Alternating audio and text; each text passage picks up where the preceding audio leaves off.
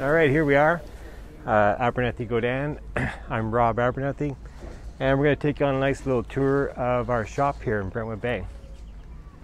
Let's go down to the front door and have a little look. So here we're entering into the mezzanine area, and we've got our 50-foot sailboat that we're just about to launch in the next couple of days.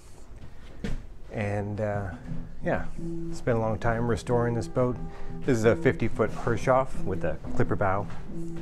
Off to the right here, this is my office. We spend a lot of time in here. Every Friday, all the invoices get made. Nice little place to hide away. And one of the very few places where we can actually keep heat in the office.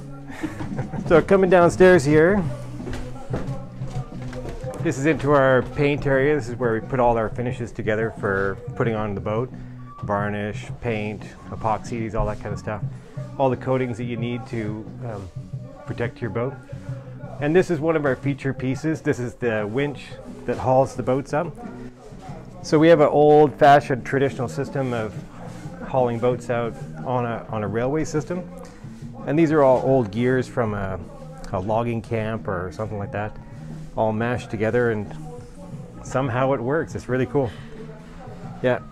So originally, it starts out here, right here. This is a 10 horsepower electric motor that goes to a pulley, and there's a 4-speed transmission that probably came out of a truck, and then it goes to a universal joint. You can see here it goes to a gear, and then this this chain slides back and forth on a shaft and engages the cable. And then there's a leather brake on the backside, so it's very, very old-fashioned. You can't really see it very well, but this is our set of ways, and the boat sits on top of the ways, and the ways is sitting on a railway system. So this entire cart with the boat on it slides down into the water, and that's how we pick up the boats and launch them. Our capacity is about 30 tons, somewhere around there. So this shop has always had a set of ways.